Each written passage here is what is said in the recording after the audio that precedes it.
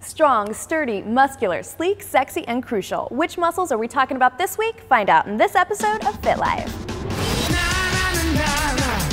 It's a fit life. It's a fit life. Hey everybody, I'm Amy Mack, and today we're talking about exercises for the upper and lower back. So many people struggle with back pain, and so much of it's preventable with proper exercises and stretching. Everyone is always so busy working the abs that they rarely pay equal attention to the back. However, they should be treated equal because they each control a side of the body and they have to work together, so you want them both to be strong.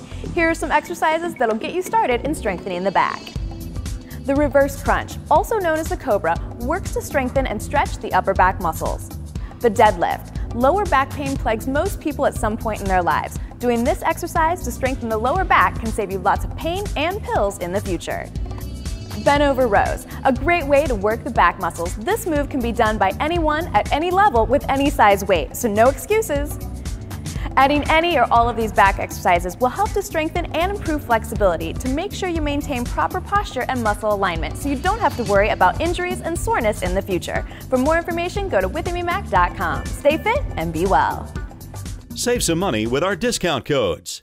The next time you buy a .com domain, do it from GoDaddy.com and save money. .com domains are only $7.49 when you use the coupon code FITNESS101.